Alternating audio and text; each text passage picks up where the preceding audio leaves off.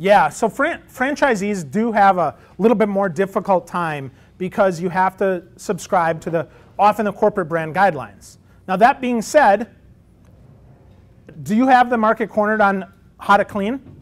No. You don't have, that doesn't have to be branded, right? You interviewing your employees, right? People want to see who they are. They're good people. You know, they can use it themselves. And really, your best advocates are those brand ambassadors that aren't brand ambassadors. Again, that's where affiliate marketing works, right? Your employees, if they love it there, they don't have to put on a Mary Maid shirt to prove that they're awesome and that they love it there, right? You can just, here's a camera. Tell me what you think. Hi, I'm Phil. I clean houses, and I love to make things better. And if you'd like to work with me, here's my number, right? I mean, that's it.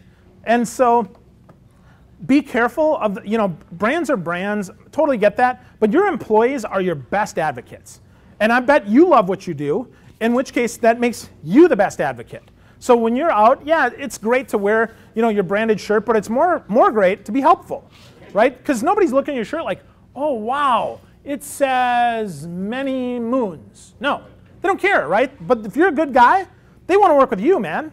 So make sure, you hire right.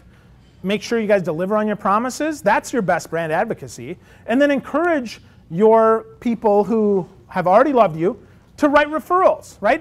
Go to Google, go to Yelp, go wherever, right? Go to our Facebook page. If you love what we did, let us know. And that becomes your marketing. Because more branding, you don't need more branding. You need more stories. You need more people that love your stuff that can walk up and say, what's your name? By the way, Matt. I love working with Matt. Matt is awesome. Matt and his team took care of me. And my problem was I had cat hair everywhere. And Matt took care of it. Now, anybody here have a cat problem? Go to Matt, right? I mean, that's how simple it is.